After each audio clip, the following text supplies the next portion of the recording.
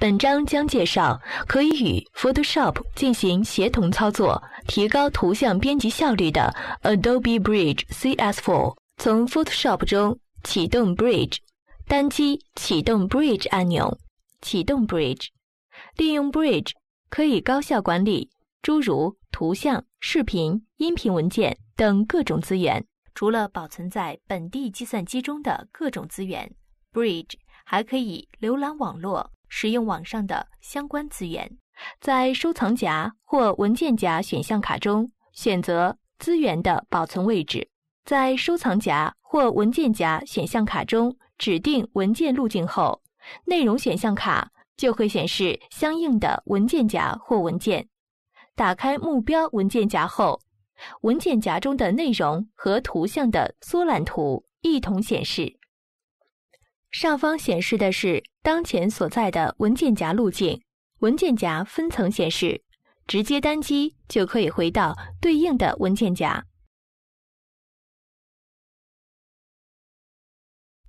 画面左上角有和网页浏览器一样的返回和前进按钮，单击返回就可以回到之前打开过的文件夹。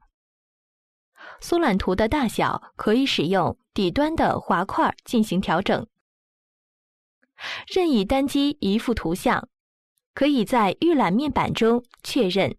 另外，在原数据面板中会显示图像的详细信息，其中有图片拍摄设备的基本信息、文件大小、分辨率和颜色模式等信息。在关键字面板中，可以为图像添加关键字，方便图像的分组和搜索。在左下方的滤镜面板中，可以设定各种不同的条件，筛选所需要的内容。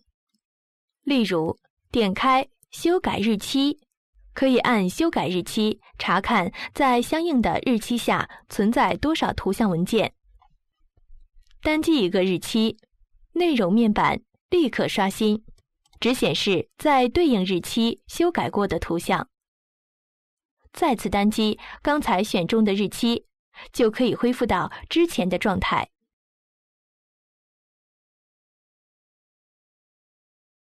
拖拽面板的边框可以调整宽度与高度，这样就可以配合桌面的具体环境来进行设置。现在改变显示方法。首先，尝试使用审阅模式。在视图菜单中，选择审阅模式，可以看到画面产生了变化，显示出的是所选文件夹中的图像。单击左下方的箭头，可以前进到下一幅图像，再单击向左的箭头，则又回到刚才的画像。单击画像可以启动放大镜工具，图像被放大。拖拽放大镜工具，把左上角的尖角拖到想要放大的部分，就可以放大图像的不同区域了。单击放大镜工具右下角的关闭按钮，就可以将其关闭。按键盘上的结束中括号键，可以顺时针旋转图像；按起始中括号键，可以逆时针旋转图像。单击右下角的关闭按钮，退出审阅模式。图像的导入与 Photoshop 的联动。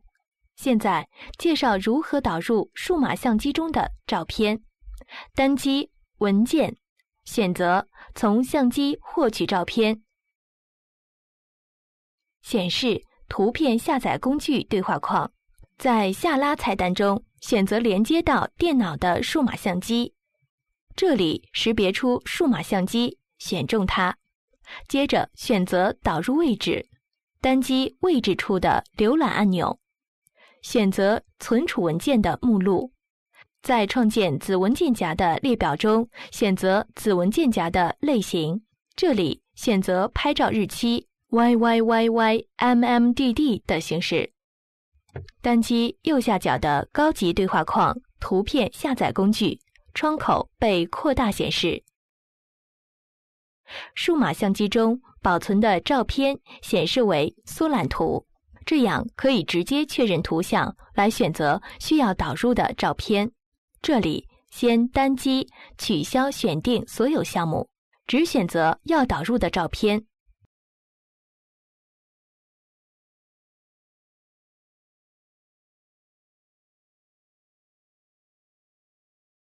需要导入的照片已经选择好了，现在单击获取照片，照片的导入操作就完成了。